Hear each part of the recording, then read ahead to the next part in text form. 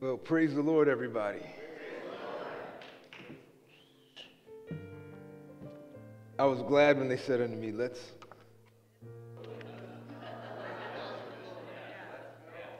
go to the house of the Lord. I've heard that many times. I see so many familiar faces, so many smiling faces, people I've talked with, met with, connected with. Got Beethoven over here on the keys. Let's go. And give honor to your pastor, the ministry team here. You guys have a good thing going. Yes, we do. Amen. You have a good thing going here, and I honor and I respect that greatly. My wife wished she could be here today, but she's actually ministering right now herself. Well, she's actually getting ready to, her landing gear's down. She's almost done right now. And we're kicking off here. If you've not met Cammie yet, you're missing out on life, y'all. That's my wife, by the way. For those that don't know. She'll be here tonight, and you'll see our kids and the rest of our family, and we're excited to be with you. I was working with a guy. I know we've been standing for a little bit. In a second, I'm gonna have you guys sit down. I'll do the rest of the standing for you, I promise. If you have something in your body, matter of fact, go ahead and sit down. Go ahead, rest those. You might need your energy here. But I remember I was actually working down in Florida at the time, and long story, I was taking a guy. He had was heavy into cocaine and a bunch of stuff like that. And I was working with him. I was like, man, time flies. Like 2003, so I was like, I don't know, like 20 years old. I was 22 years old, something like that. And I remember he'd been in a house for a while, and he'd trying to recover, trying to kick it, right, trying to break it, and hadn't been able to go to any type of church, and he's finally got released. And I picked him up, and I was driving him back over to the church where we were meeting.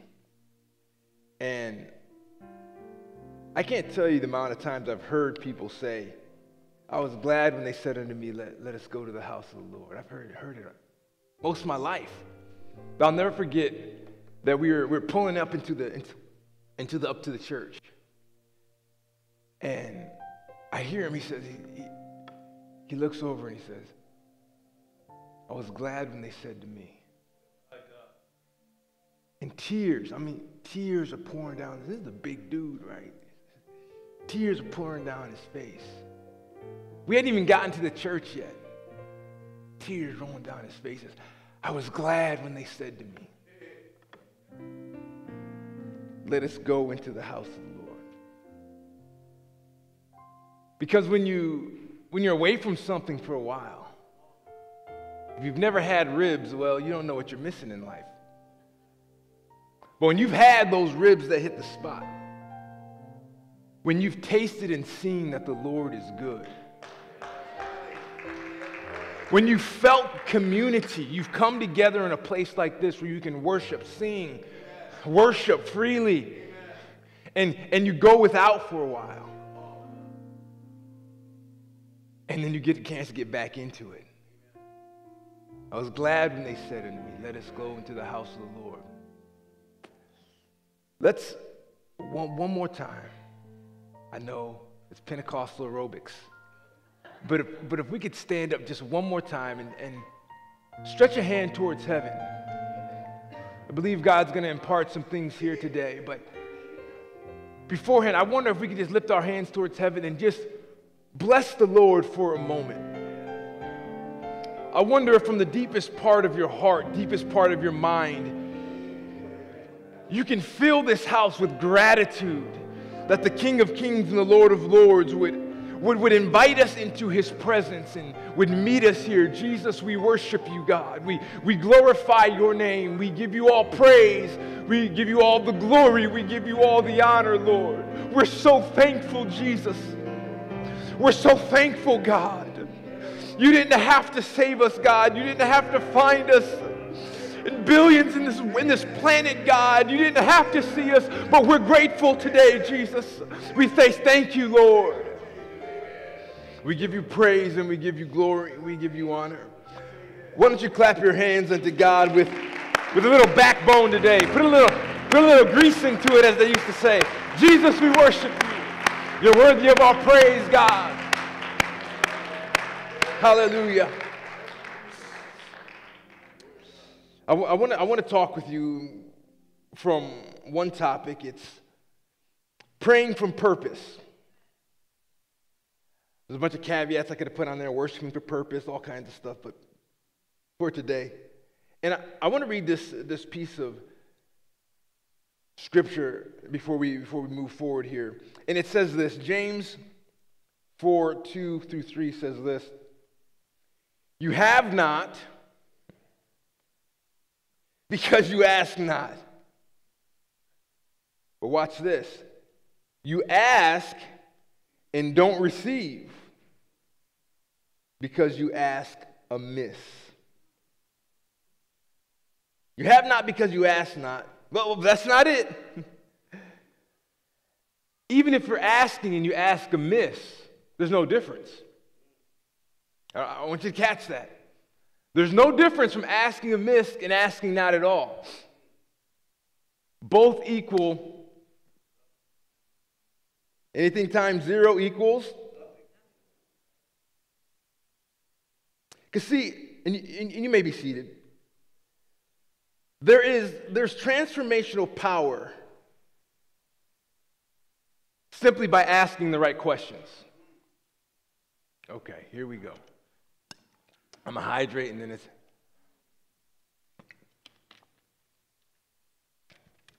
One thing I often speak when I was preparing for today and I was in prayer. If you ask a bad question, you get a bad answer. I don't know, some of you knows this, but my mother, she's from deep South Alabama, deep South Alabama, and I won't go too back into history on you, but a quick history lesson. In the days of slavery, a lot of times, and my grandmother and they actually had to go out and pick cotton. That's a whole story for a different time. But they used to go to these hills, right? Because they didn't have food, they'd be starving. And they found that there were certain kind of dirts that they could eat and at least feel filled. Now, it wreaks havoc on your body, but they would eat it because it's better than going hungry. Ish. A big ish, right? Well, my mom was at this corporate banquet. Long story short, she ended up becoming a chemist.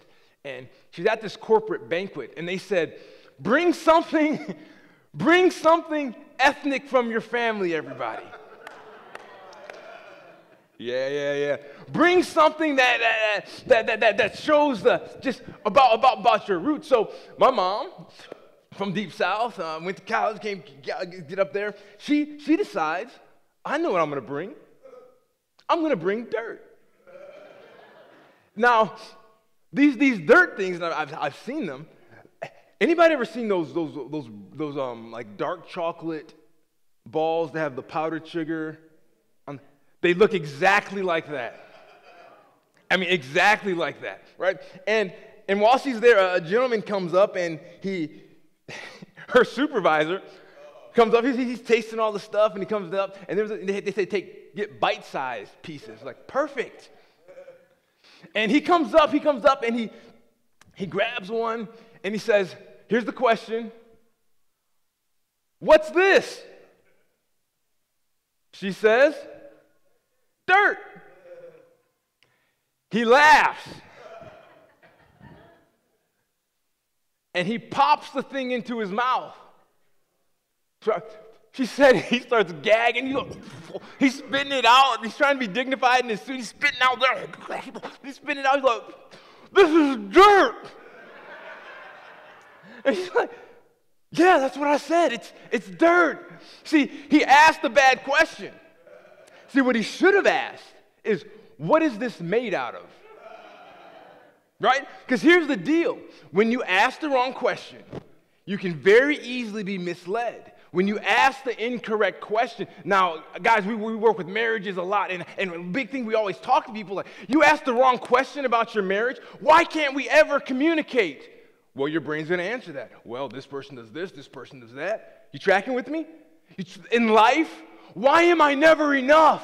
Well, okay, here's something you did in your past. Here's something that's wrong with you. Here's why are you tracking with me? When you ask the wrong question, you get an answer. Okay. But when we pray, you have not because you ask not. And when you ask amiss. Jesus, watch this. Why don't you care?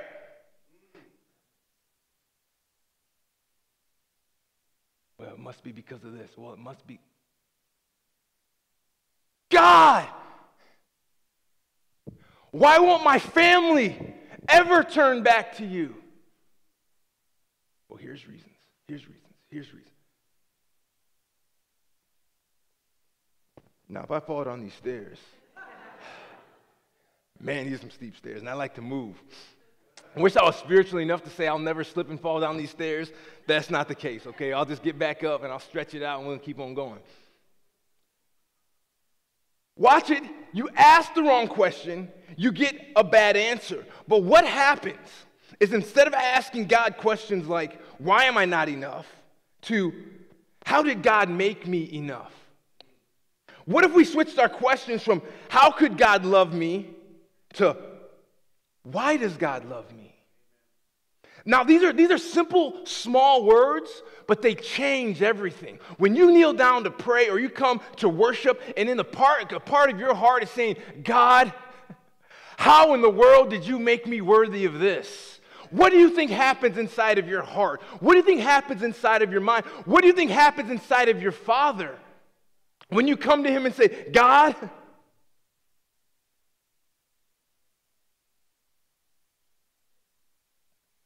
see, many times our God relationships are constrained by insecurities. They're constrained by fears of failure. They're constrained by all these. Did I break something or is that something else? Are we good? Okay, we're good. They're giving me the thumbs up here. All right. I appreciate you, Brother Tim. Let's go. They're constrained by all these ideas and thoughts, these insecurities.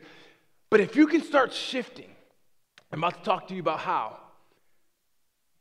First and foremost, what we are thinking about ourselves and God, what we have labeled ourselves to be, what we think that we can arise to or where we think we can sink to. When we shift these ideas and start asking God from the deepest part of our hearts, God, who am I? What am I supposed to be? What am I supposed to do?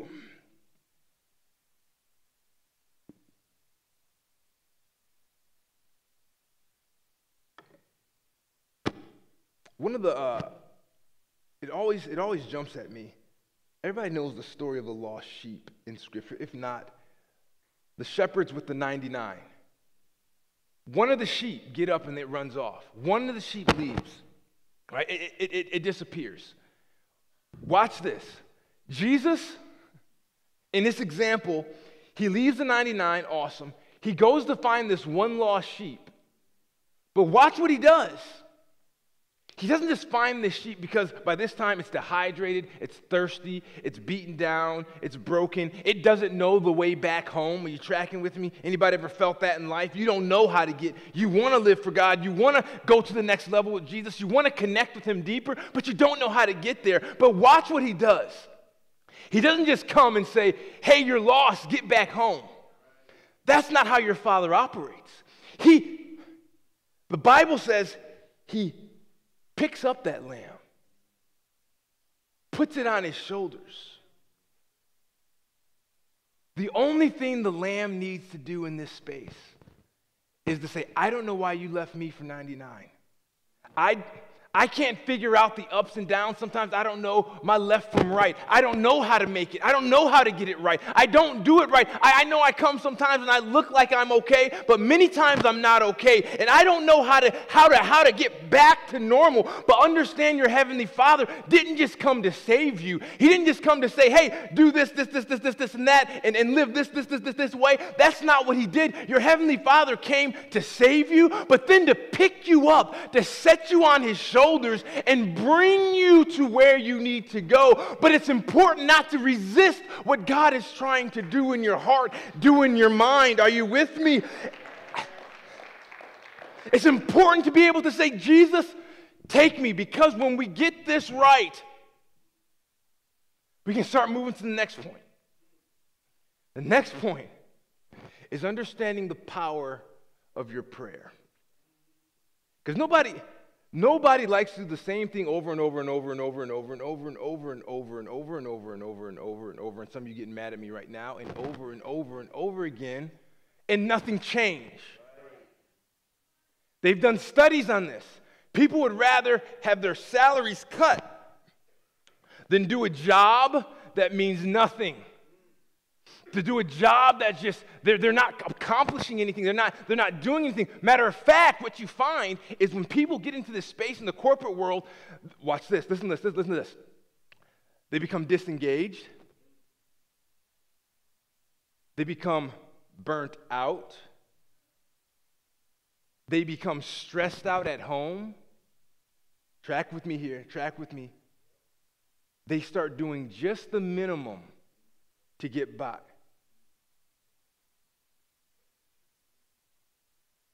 How many prayer lives?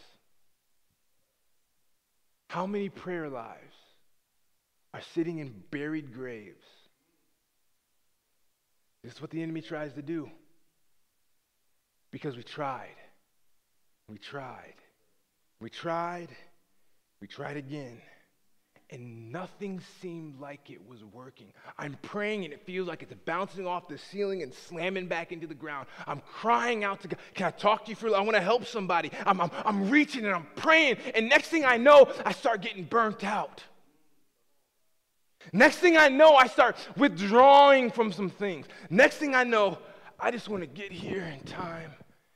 I can just come and sit.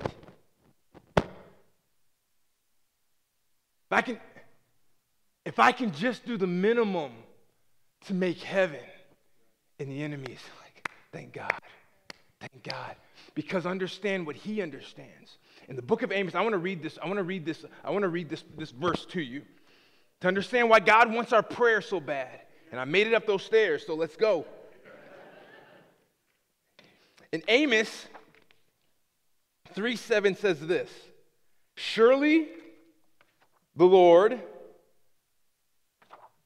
watch this, does nothing,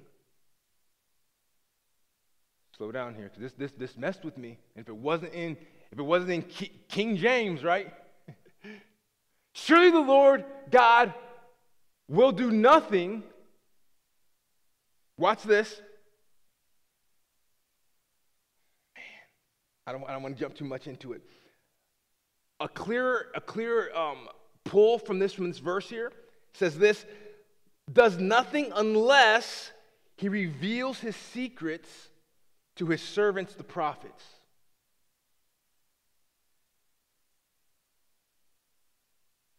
Surely the Lord God does nothing unless He reveals His secret to His servants, the prophets. Nazi Germany, Hitler, he's sitting around this table, and he has all of his generals, and he's arguing with them. He's fighting. You can imagine probably the smell of stale cigar smoke. They're around this table, and they're arguing back and forth. They're yelling at each other. World War II is going, and Hitler is saying, no, we're going to invade Russia. We are taking Russia. They're saying there's no need to take Russia. We can secure Europe and no one can do anything. He said, we're attacking Russia. And finally they decide to attack Russia. And they roll their panzer divisions, they roll their armies into Russia to attack. And while they're going across, many emperors have died right in this space called Russia because it's so big. And winter sets in. I know there's some other stuff that happens, Stalingrad. Winter sets in. And when winter sets in, they began to freeze and slow down. Their machines start breaking. And the two strengths of the Nazis was their speed. They invented the blitzkrieg, which Hitler learned in the trenches of World War I. They invented the blitzkrieg. They'd go through so fast and go so quickly that the enemy couldn't get in their feet. Strength number one. Strength number two was their equipment. They had advanced equipment. Get this, guys. When they lost their advantage, they were utterly demolished in Russia. We sometimes think D-Day was the turning point of the war. It was not. It was this die out in Russia that dictated the fall of the Nazi because they lost their tactical advantage. Hear me, saint of God. Hear me, apostolic. Your tactical advantage is not the best programs. It's not the best sound media. It's not the best lights. That is not your tactical advantage. Your tactical advantage is this thing called prayer. Your tactical advantage is what God says. He says, I don't do, and look through history. God doesn't part the sea until Moses moves. God doesn't start a nation until Abraham says yes. All through Scripture you'll find every single time. Could God have said Goliath drop down? He doesn't. He waits till a man. God always accomplishes his purpose through union with mankind. And that union is released and activated by prayer. Do you understand what I'm saying? It's your prayer. It's when you lift up your voice and you speak and you begin to proclaim and this is what moves mountains. This is what breaks chains. This is what brings us into victory. It's your tactical advantage. This is why the enemy tries so hard. Not to just get you to stop praying, but first to get you to start praying amiss. Because if you pray amiss long enough, you'll self-select out of the battle.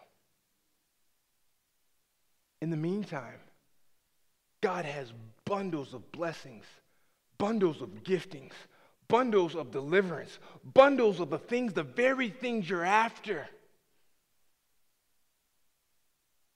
But we have not. Because we ask not. If you don't ask, here we go. You bind the hands of God. All through Scripture, watch it. God's getting ready to destroy the entire world.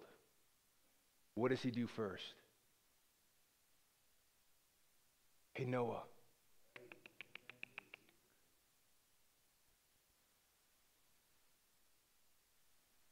I want to shake someone's prayer. We will not change this world through political agendas. We will not change this world by powerful preaching. The way that this world will be changed is when we bring heaven into earth.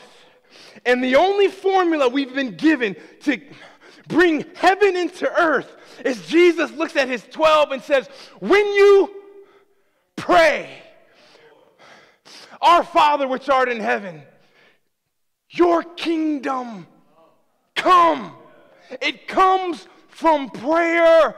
It's in your prayer, apostolic. It's in your prayer. Lose anything. Don't lose your prayer. Don't lose your prayer.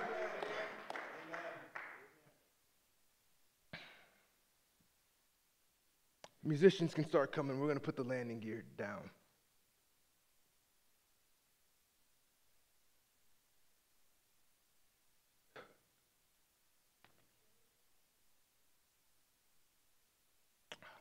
What the enemy tries to do so effectively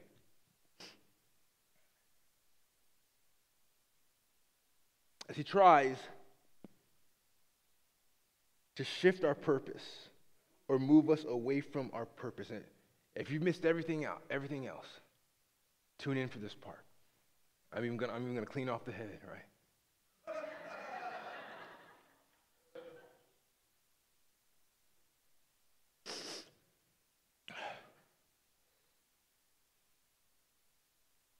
What the enemy tries to get us to do is to get us to start praying from our pain. Okay. He tries to get us consumed with our pain. So when we're going to pray, our first question is, what am I feeling? Bad question. How are you going to make a way? How long?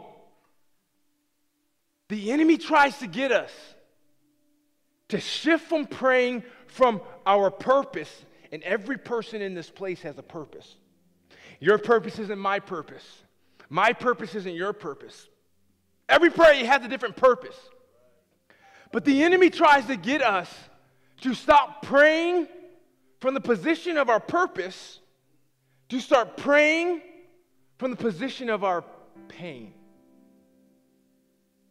Because he understands.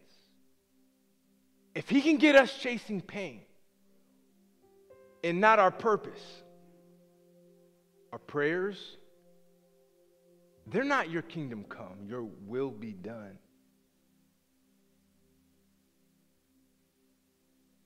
They shift to my kingdom come. My will be done. And your heavenly Father, he's seeing the beginning and the ending. And he's like, no, no, no. Every man thinks he knows, but the end is death. Your heavenly Father's like, I know you got ideas how your kingdom should look, see, feel. But I'm looking and I see how that ends for you. And so he's trying to get us, I can't step in that space and just answer those prayers. Because if I answer those prayers, it's akin to me letting my 2-year-old go run across the street back and forth because she wants to have a good time. I can't say yes to that.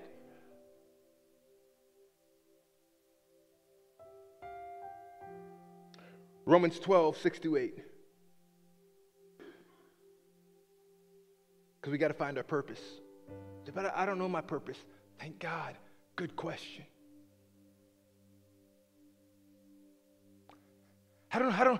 What's my purpose? Yes.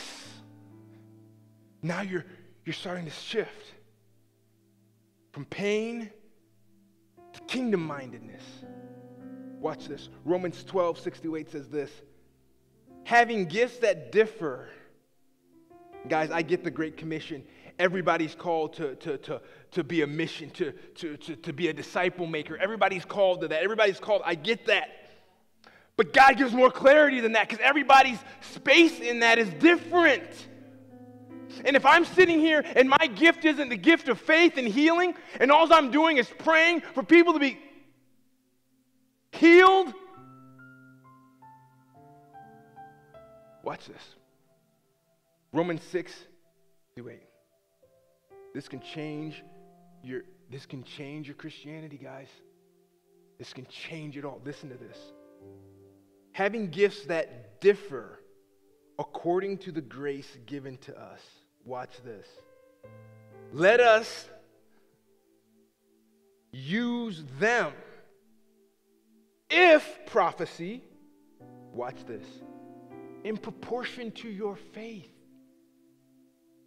He gets very clear here. He says, don't act like,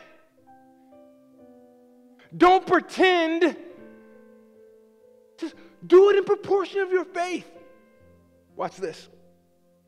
If service, in our serving, what? A gift is service and serving.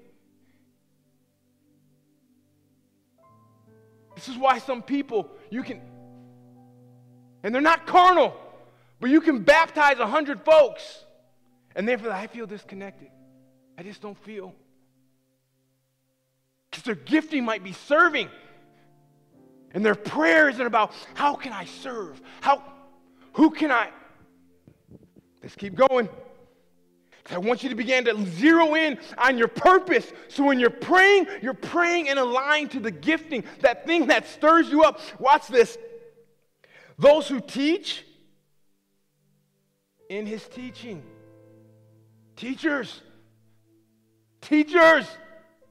How should I be praying? Well, what's your purpose? What has the Spirit gifted you in? Pray that. The one who exhorts, encourager. You know those people, they're here. They just want to encourage somebody. They just want to, they want to bring you a trinket. They want to bring you a cookie. Yes, it's biblical. It's biblical. He says, do that. He says, do that. It's your gifting.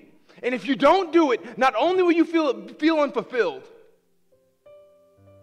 the enemy began to sneak in there and try to tweak. No. Your gift of encouragement.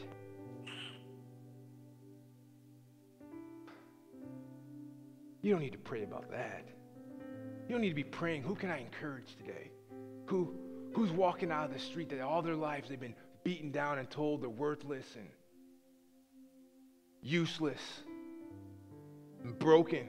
And he comes bulging in here, mind focused on one thing, storms right past him, goes up at Generations Church and starts leading and exhorting and misses them because it's not his gifting. But that encourager sits down next to him like, you know what? In prayer, I felt to tell you something, and I just love you, and I brought you this. I know it's getting way too practical for sometimes what we think it should be. I'm in the book. Watch this. Those who contribute, givers in generosity. God, where can I invest in your kingdom? Because it fuels me. If that's not you, that's okay. But if it is you, pray. Pray from your purpose. Those who lead with zeal. Been given a gift with leadership, put in a position of leadership. Pray. The one who does acts of mercy. You guys, these are gifts listed in Scripture that should be operation. He's given them all over this place. Unfortunately, it's not too much to say, won't somebody loose the gift of mercy in the house? Because we get stuck on 5. And then we skip all Romans.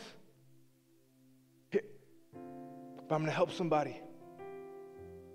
The help of the Spirit. With cheerfulness. Because the enemy understands. If he can confuse you, we're closed right here. We can all stand. This young girl, she hated to have her mother drop her off at school. My apologies, I forgot we were doing interpretation. I would have slowed my cadence a little bit, use different words. She hated having her mom come with her anywhere. Because her mom's skin was melted. It was deformed. Her hands, her face. It's like, just don't. It's embarrassing. And one day she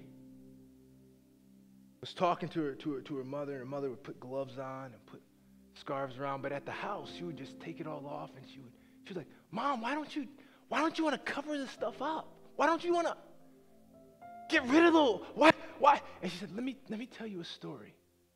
She was of age. She sat her down. She said, when you were a baby, middle of the night, I started smelling smoke. House. We woke up, we jumped out of bed. Fire was everywhere. The house was burning. And you were separate from me in the other room. And there was this wall of fire. And she said, I was able to squeeze by it to get in there and to get you. But coming out, the fire had grown, and there was no way for me to get around it. And she said, I wrapped you in my arms, and I pushed you up underneath this blanket that I had. And was it hot? Yeah, it was hot. Was it hard? Yeah, it was hard. But I had a purpose. And I ran, and it was dark, so I couldn't go fast. And step by step, I walked through that fire. So you may not understand the scars, but for me, when I see them, I see purpose. I was carrying something so delicate, so important to me, that even though it hurt, it couldn't take me out. Oh, I'm preaching to somebody. Even though I got tired, I had some energy. Even though I suffered pain in the church, even though I suffered pain in my walk with God, I've got my purpose. And because I got my purpose, I know how to pray with purpose. I know how to, I may melt, but it won't change my identity. I may hurt, but it's not going to slow me down.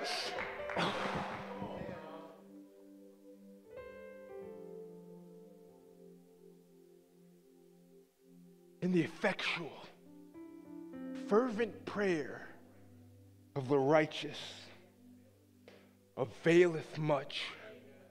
And there's not another righteous that's going to pray the prayers that have been gifted to you.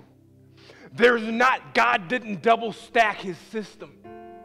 He's given you certain prayers and certain giftings to align with certain divine purposes that bring an element of the kingdom of heaven to earth that nobody else can do.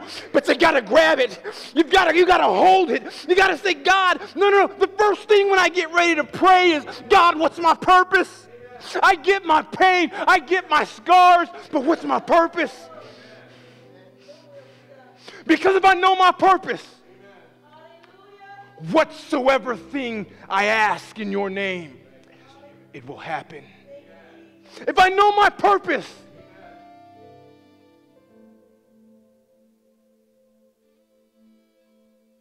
I wonder if we can lift our hands up. Oh, I feel the power of God here. There's a spirit of prayer in this place. 2 prayers to cry out, God, what's my purpose? If you don't know it, that's all you should be praying, because that's where your power is. The other prayer is, God, let me have your kingdom come. Yeah, that's it. That's it. Some of you that know your purpose, I want to ask you, I want to challenge you, can you push away the pain and focus in on your purpose till everything else grows strangely dim? Can you speak it? Can you pray it? I can't pray it for you. Your pastor can't pray it for you. They have their own gifting. They have their own purpose. We need the prayer warriors to reignite. Ah.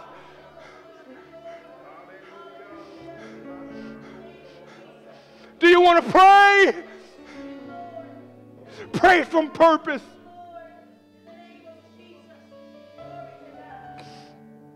These altars are open. I know this isn't a conventional, but I want to loose the prayers, because preaching only goes to a certain part. Ministry only goes to a certain part.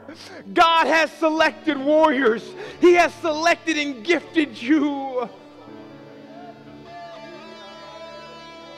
If it's acts of mercy, God, who needs mercy?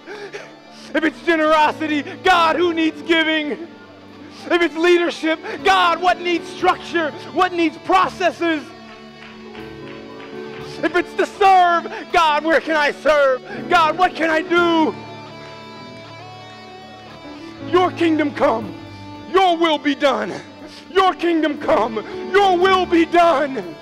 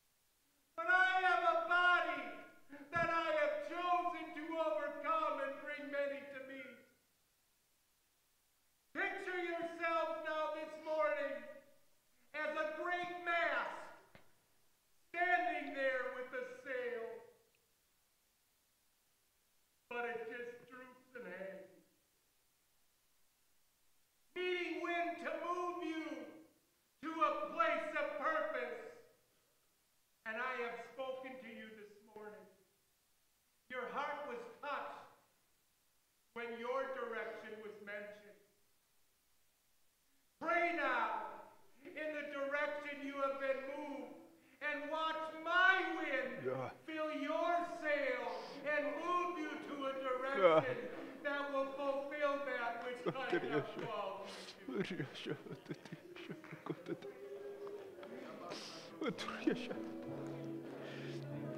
Let your voice out. Let your voice out. Now is the time to begin to speak. Faith is in the room. Now is the time to begin to pray. Not like before. Your prayers will be answered. Your prayer will be answered.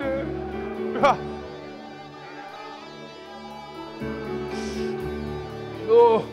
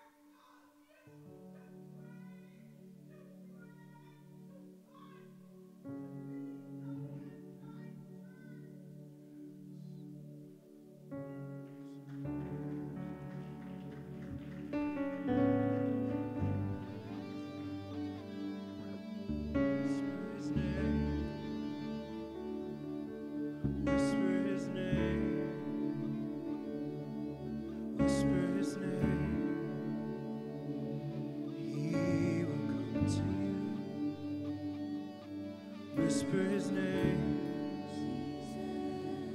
Whisper his name.